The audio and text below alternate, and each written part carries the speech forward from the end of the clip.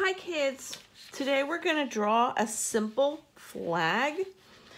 We have a lot of holidays coming up that we use to hang out flags and have flags for decoration. Memorial Day comes up, Flag Day, 4th of July, Labor Day. These are all holidays that we tend to hang up flags. So it's fun to learn how to draw a flag. Now we have a small piece of paper here, so we're not going to be drawing our flag exactly. We're just going to give the impression of the decoration. It can be really tricky to draw a realistic flag because in the background over here, which is blue, you would have to make 50 stars, and 50 stars is a lot of stars to make. But I'll show you some ideas on how you can do your stars. First thing is the stripes. Our real flag has red and white stripes that total 13. They alternate, and there's a reason for that because the United States, when it was just beginning, had 13 original colonies, and it's to try to remember them. We're not going to use a white crayon because we have white paper, so we'll just leave a space to look like the white stripe. Now, first thing we want to do is we want to remember how to draw our rectangle, and we're just going to, in the corner, the flag has a blue field in this corner, and then it has the stripes. So you don't want to come half because the blue field is a little bit smaller than half.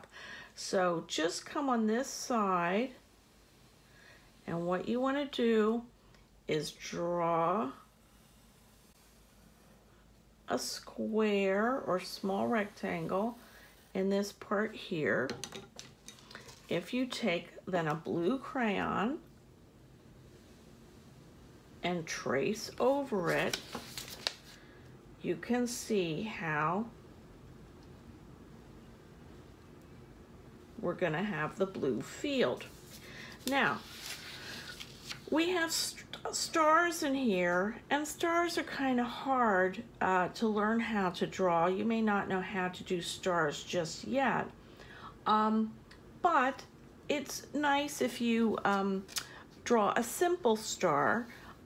Before you learned how to do a regular star, you have what is like a snowflake star, and that's where you make an X and then you put a line through it, and those will make very nice stars. If we were in school, we might put our hand in white paint and make a handprint in there. That looks really fun too. So I would say at this point you can do lots of different things in here. I'm just going to do little blue snowflake stars, and then that way I'll have it to look like a flag, but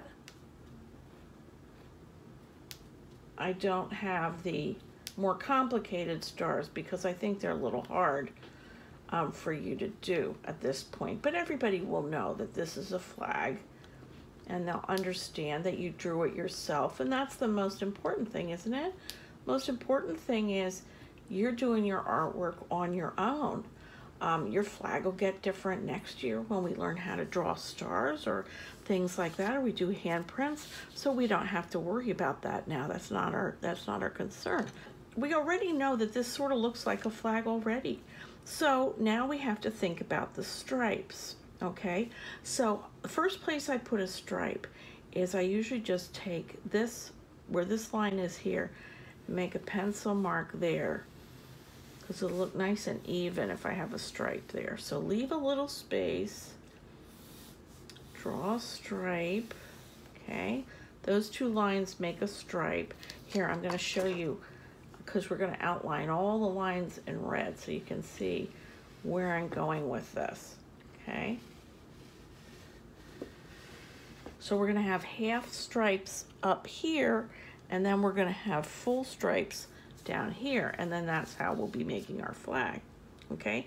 And we want to try to make them even. So let's do down here, because this is the full line. We'll go like this, like this,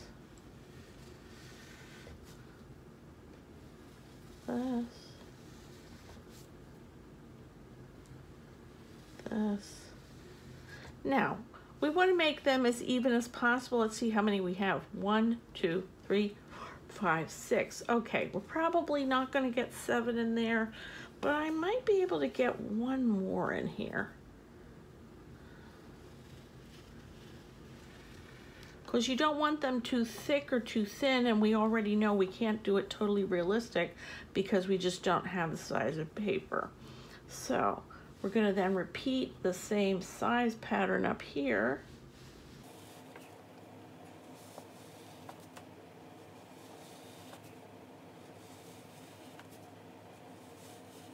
Okay, 1, 2, 3, 4, 5, 6, 7, 8, 9, 10, 11, 12, 13. Oh my gosh, I got exactly 13. I don't know how that happened. That was very lucky on my part. I didn't want to make them too thin and too big, but that's lucky that I got 13 stripes. If you don't get 13 stripes, that's fine, but you just don't want a huge thick stripe, okay? Now, we know that the stripes alternate color. It's a pattern. Red, white, red, white. So the first one we're going to do is we're going to color it in red. Okay. Now the second one is white, so we leave that alone. Third one, we color in red.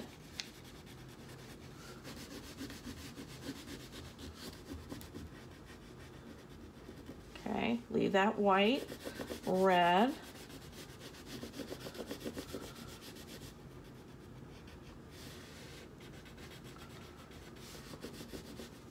Leave that white, red.